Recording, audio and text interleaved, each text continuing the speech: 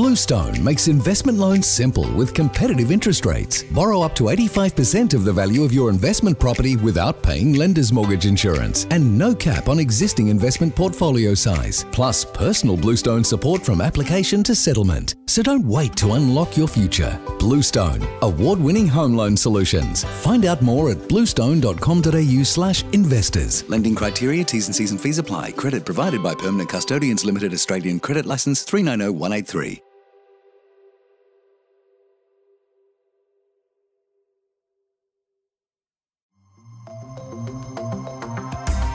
Welcome to the Smart Property Investment Show, the podcast by investors for investors. Hi, good day everyone. How you going? It's Phil Tarrant here, host of the Smart Property Investment Show. Hope you're well. Hope you're immersing yourself in some of the great content on smartpropertyinvestment.com.au. There's heaps happening there at the moment, and I've been at this game for a little while, and I must admit that it's always a challenge to synthesise the information we think is most important to be reporting on smartpropertyinvestment.com.au. But now more than ever before, it's flooding in our door from right across the nation and globally. Everyone's got some sort of sentiments towards property markets in Australia right now and what you should be doing. So tough job for our content team, our editorial team, who are every single day the driving force of smartpropertyinvestment.com.au. So if they don't run your stuff, don't give them a hard time. Get in contact with them, and they're always looking for a good story. So you can engage them, editor at smartpropertyinvestment.com.au. And whether or not you're in the business of property investment and you're providing services into property, or you're a property investor yourself, we'd rather, and we like to hear from property investors right across the nation how they're seeing the world and shaping their portfolio building approach. You can come onto the podcast. We love investor stories. Email the team, editor at smartpropertyinvestment.com.au, and we'll get you on the show. Lots happening. This is something we've been working on for a little while, and you might not have checked it out yet. We've talked about, if you tune into the podcast, the portfolio update, where we talk about the smart property investment portfolio. And we've been doing this for well over a decade now, where we share warts and all our journey investing in property and what we've done right, what we've done wrong, what we've been a bit mediocre of. And I'm pretty frank in my assessment on how we go, and I give myself a bit of a hard time. So go and tune into those episodes. But one of the guiding forces for us to grow out our portfolio and make sure it's informed and we can make informed decisions around it was a pretty robust sort of spreadsheet we put together around it, which we've occasionally made available. I'm happy to report now that it is available online. If you go to smartpropertyinvestment.com.au, you'll see a big box that says download the Smart Property Investment Master Portfolio Sheet. We've done this in conjunction with some of our friends over at Atlas Property Group. Go in there, you'll see it, download it. There's some example properties in there. No doubt the formulas work. If you find any anomalies, let me know. But I have it on good account that it all works pretty well. But it's going to give you, if you don't have something, or you've got something pretty mediocre or not too sophisticated in mapping your portfolio, whether or not you've only got one property, you can plug it in and play with it and start going with it. It's going to give you some insights that you may not have. So smartpropertyinvestment.com.au, it's on the homepage right now. Click on the button, you can download that. Any feedback, again, editor at smartpropertyinvestment.com.au. So lots happening in property at the moment. I thought I'd bring a couple of folks into the podcast. You may or may not have heard of them before. Cameron Micallef and Fergus Halliday. Cameron, yes, he's back by popular demand. Fergus, this is your first Smart Property Investment podcast. You guys are both journalists, the backbone, the heartbeat, the engine behind Smart Property Investment. How are you, gents? You well? Yeah, well, thank you. Nice little rev up there. Appreciate that. You like that?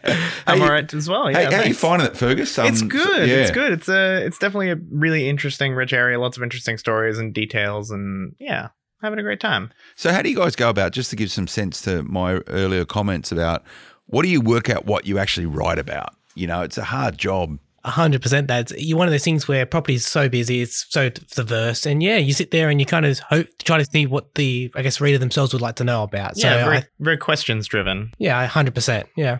Yeah, and is there anything that you particularly like writing about, Fergus? What's your sort of your pet little project at the moment? I'm always at the moment I'm spending a lot of time looking at fractional property investment and sort of how that potentially, whether or not that actually offers a reasonable or more accessible way into the market for those who can't necessarily don't have the money for a deposit right now, and sort of like those new emerging opportunities. Yeah, there's a lot of tech now going around fractional property investment, and the power of the interweb and how smart it is these days. There's some bright people makers of pretty interesting apps which allow for fractional property investment. So rather than owning a couple of points to it, rather than owning a property outright. You own a part of a property and you can transact in and out of it quite easily.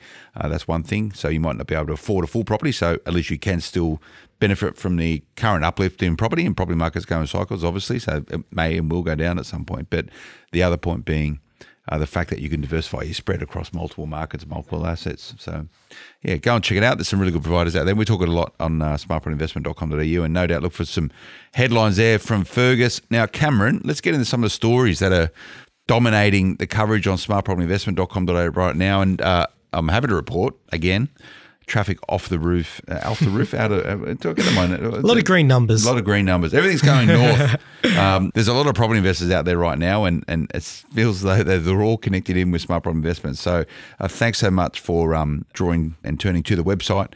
Heaps of information on there. And if you're only new to podcasting, we literally have years of podcasts now. So I think we've probably covered every type of scenario or situation or strategy or tactic involved in property investment over many years. So whichever podcast player you listen to this on, go and check them out. Now, Cameron, Westpac's latest predictions. Now, you got to wonder, and I'll preface this with how much you can rely on bank predictions, because this time last year, some of them were predicting 30% plus decreases in property. But anyway, Westpac's latest predictions, 15% growth this year, 5% next year, and 0 in 2023, with markets in Melbourne and Sydney said to contract by 1% in 2023.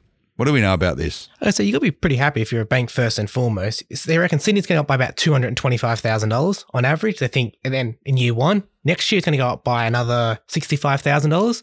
Melbourne's pretty similar numbers. You're looking at $195,000 and $50,000. And then you're going to sit there and they're going to basically shrink by 1% as macro-prudential regulations come in to try to slow the markets down. Interesting out of all of this, though, is the fact that Brisbane and Perth is actually not going to slow down. It's predicted to keep growing throughout. It's going to grow in 2023 and 2024, which is very different compared to where it's been the last, 5 years or so. So, and Fergus, no doubt your experience in this as you navigate smartpropertyinvestment.com. Everyone loves a prediction. Every property investor loves a prediction, particularly when it says they're going to make more money. Yeah, numbers go up. Numbers go up. Good. 15% growth this year, 5% next year. Like, it's a good time to be a property investor. That doesn't mean, and these are pretty generic as well, they're talking about Sydney, right? Sydney's a big place. And this doesn't necessarily mean everywhere in Sydney is going to grow by that amount. Some is going to grow more, some is going to grow less, some may even go backwards, right? So it still comes down to where you choose to invest and why and how and the type of asset you're getting. But don't get too caught up with these predictions. They make great headlines. We love writing about it because people like reading about it, but nothing wrong with being clickbaity. Yeah, well, we don't clickbait here, but it's what people want to read. It's like, the immediate satisfaction of knowing that your property's going up in value. I think that's a bit of a driver for a lot of property investors. But, that's Westpac's latest predictions. All the banks come out with this stuff. All the lenders come out with this sort of stuff. So, if you get them all together and bundle them up, some of them say the same thing, some of them say very different things, but there is some pretty measured comments and commentators around this. I like to think that Smart Property Investment will fall into that bucket.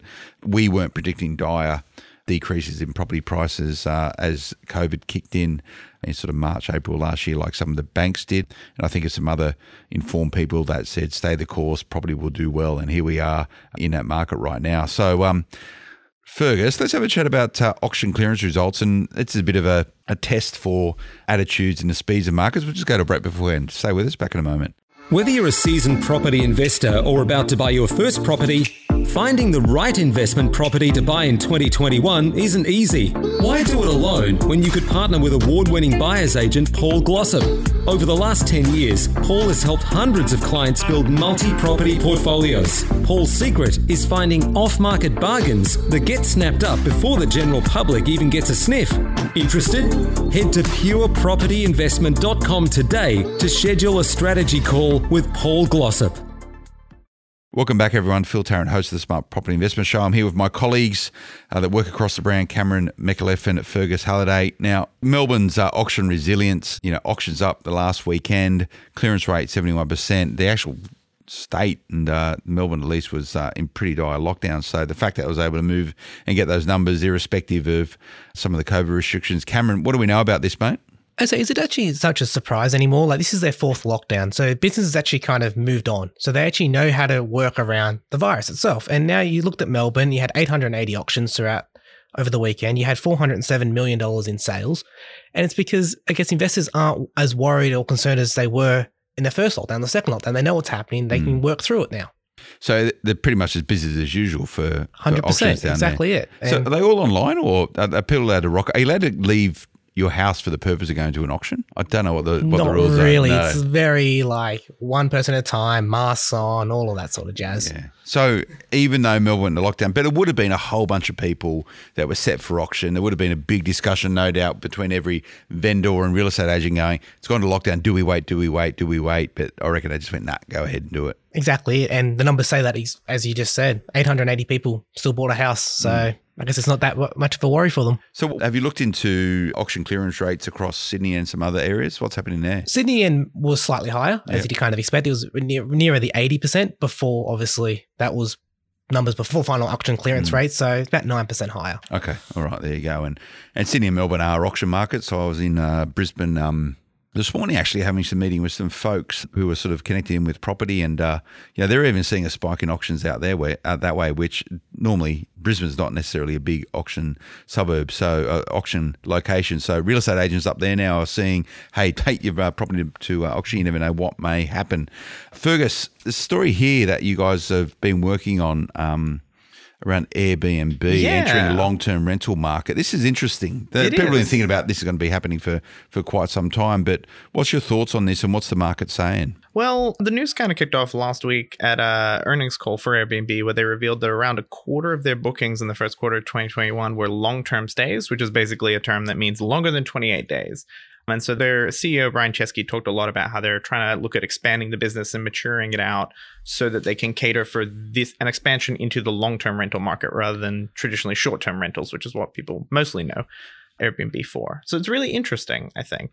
There's a lot of interesting comments out there from Chesky sort of talking about how he thinks they can offer a meaningful difference, and that eventually things like deposits or things like proof of income deposits and credit scores won't factor into whether or not you can secure long-term accommodation through platforms like Airbnb. And they obviously they've had a lot of success disrupting the short-term rental market. So it'll be very interesting to see if they continue in this direction.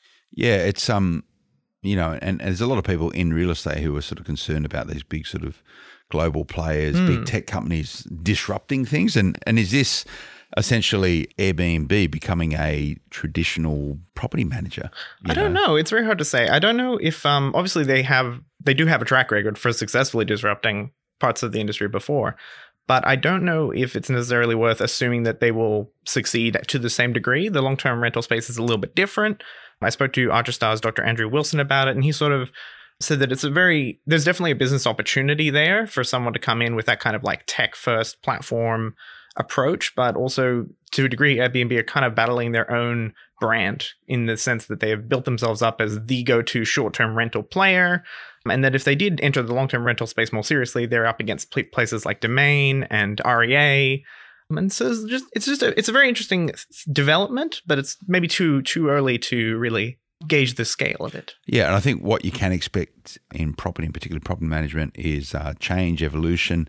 There's a lot of tech coming down that pathway right now, of which I'm a big advocate of. As a property investor myself, I turn to my property managers to do their job as effectively as possible. And if they're leveraging technology so they can spend more time doing other stuff, I think that makes a lot of sense. So, whether Airbnb will become an organization who becomes a big brand in property management, like long-term property management, yet to be seen. Who'd you say? You were chatting with Andrew Wilson when you were around this, and he's always got a pretty informed decision. What else was he saying to you when you had him on the phone?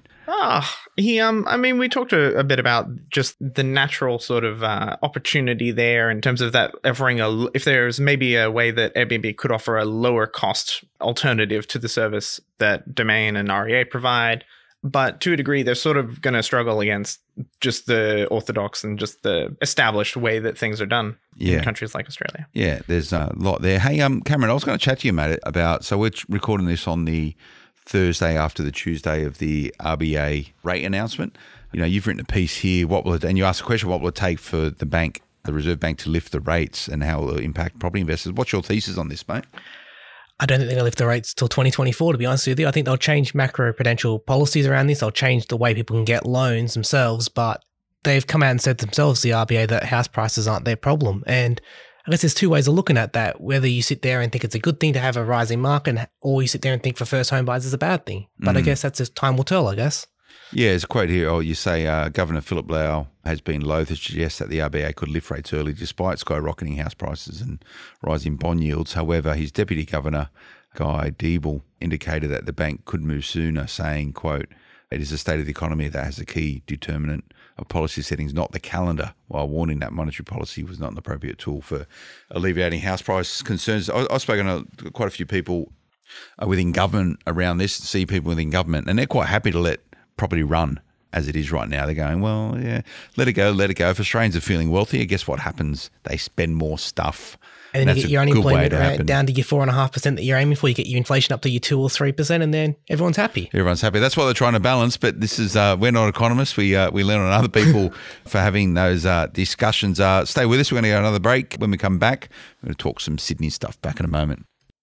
Are low interest rates impacting on your investment returns? It's time to rethink.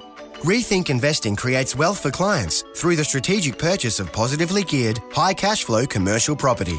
Industrial properties, retail assets, or office spaces can be a smart investment option that produces significant and long-term return on investment. Rethink your investment options and look to commercial property. Learn more at rethinkinvesting.com.au. Rethink Investing, Australia's #1 commercial buyers agency. Welcome back, everyone. Phil Tarrant, Cameron Micallef and Fergus Halliday, the editorial team, the content team at smartpropertyinvestment.com.au. You'll hear more from these guys moving forward. You probably see their bylines all the time, but we like to get them to get behind the news, what's happening, and give some sense for the commentary and the narratives and those discussions they're having with people that work in property and giving those views and opinions. So, yeah, favourite interview yet, Fergus, that you've had since you've been with Smart Property Investment? Anything that you're particularly going, I really enjoyed that? I enjoy talking to people about fractional property. I mean, as we mentioned before, like it's all very exciting and they're all very passionate about it. And yeah. What's your view of that? Is that sort of as a young bloke thinking, I want to get into property, maybe that's my pathway? I mean, it's inevitably, that's definitely part of the lens that I have to look at it through, really. But also I'm a little skeptical of, like, as a model, theoretically, this could have been around a lot longer. Yeah. But it's not necessarily taken off. So I'm kind of very curious about why is that. And I think you'll find regulation around is always a bit of an inhibitor. And with most technology, yes, can it be done? And tech's been around for a while now. Can it be done? Yes, it can be done. But does the apparatus to facilitate those sort of transactions taking place and the governance around it exist? Well, it probably needs to change a little bit. And when, you're not talking about, well, you can do it in shares right now. You can buy little bits of shares and stuff. And it's been around. That's what shares holding is fundamentally. But very different to property, considering there's a lot of wealth tied up in property and governments make a fair bit of money around property-related transactions. So, it's on the radar for most people, but we enjoy watching how that plays out. Now, a story here, Fergus, research by PRD has declared Sydney as the most affordable city for first home buyers. They have. This comes as a surprise because for the last 5 years, everyone's been complaining about how unaffordable Sydney property is. Tell me about it for first-time buyers. I mean, fundamentally, it depends how you define affordability. As you said before, we do receive a lot of reports and research into the property market at Smart Property Investment. So PRD's new Affordable Living Property Guide sort of measures affordable and metropolitan suburbs through a number of criteria, such as livability, investment return, and whether or not there's any development in the area. And the way that they sort of ultimately measure affordability is how much money will you save if you go to an affordable suburb versus living in the metro area of the city. And so they're comparing the difference, the premium you're paying for living in the metro area to how much is that premium if you're living in an affordable suburb in that 20-kilometre, I believe. That's in Ravity's inverted commas. Affordable. So what's an affordable suburb in Sydney? They've got a few. They've got a few listed here. Right there. Yeah. They got a few listed here. Mossman? No, that's not bloody affordable. Caringbah, Janali, and Peakhurst are the three that they call out. Are they really? That's south. Yeah. That's what they're sort of calling it. There's a few of them around the south. Yeah, but basically, they've decided Sydney is the most affordable because as opposed to if you were to consider Brisbane or Melbourne or Perth, they've crunched the numbers and determined that choosing an affordable suburb in Sydney means that you will save more in aggregate versus saving more if you were to choose an affordable suburb in Brisbane or Melbourne. But doesn't that just mean that the metropolitan area itself is overpriced? If you're saving more going 20Ks out, this means the centre's very more expensive. that may be the case. Well, I think you'll see the dynamics change with this as well, because, you know, the logic used to be invest or live with so close to the city centre that you can do everything you need to do. Now, everything now is, you don't have to live near Sydney to be living near a CBD. So, you know, COVID's really accelerated this. But, you know, if you live in the Penrith area, you live in the Hornsby area, you live in the Campbelltown area, you live in the Liverpool area, I'm talking about Sydney there specifically, it's like you're living close to the CBD because everything is there. Jobs are there, sports are there, recreation is there, entertainment is there. You know, so you're going to see this changing over time, and it is getting more affordable in that regards as people change their mindset around it. But, you know, as a property investor, this whole affordability debate, a lot of people actually start investing in property for the basis of affordability. They might not be able to buy the house where they want to live, but they're happy to rent where they want to live and buy where they can invest in. And that's a great enabler for property investors in that, you know, you can find $400,000 house locations in Australia. You can find $300,000 house locations in Australia. You might not necessarily be able to find them in Sydney, but there are locations elsewhere that allows you to actually get into property and the sort of asset classes that you want in markets that should grow over time, but just at a more affordable price point. So, and you're right about a Sydney wage going a lot further in a regional area than where it does compared to Sydney wage going in a Sydney area. So you automatically increase your buying power very quickly by doing that. Yeah, you got to change and shape your attitudes towards it. Hence the reason why you get these rent investors, right, who might live in Sydney, but they invest in Brisbane or Melbourne or Tasmania or whatever it is. But so you're both sort of young blokes who probably get to the pub on a Friday night or a Saturday night with your mates. Do you get asked questions about property? Do they know what you do? They go, oh, what's going on? And property investors are evil because they're making it so hard for them to get into the market. Is that the sentiment? Look, there's a little bit of anti-boomer sentiment in all of that, of course. Like, I don't think that's too much of a surprise. I'm not a boomer, by the way.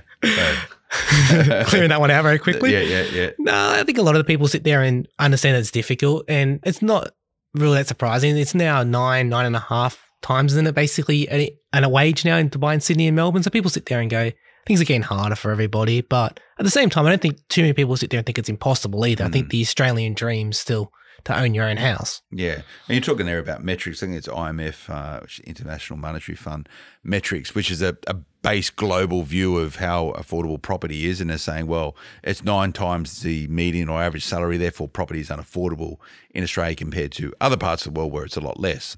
And it's an argument that always gets bandied around, particularly around election times. But Australia has a pretty unique set of circumstances. That's because we have 6 cities where everyone else kind of has a lot of more global cities. Like they do. And there's only bits of Australia where you can actually live. And by the way, it's a pretty good place to live as well, right? Goes all right. That helps quite a lot. But, you know, because I speak to a lot of younger property investors and, you know, they don't subscribe to the idea around it's impossible to invest in property and they're happy to compromise, you know, well, no one's doing it now anyway, but like overseas holidays and all the mod cons to you know, try and get some shekels together to start investing in property. Is that sort of view of your peer group? Are they happy to go without in order to try and create wealth?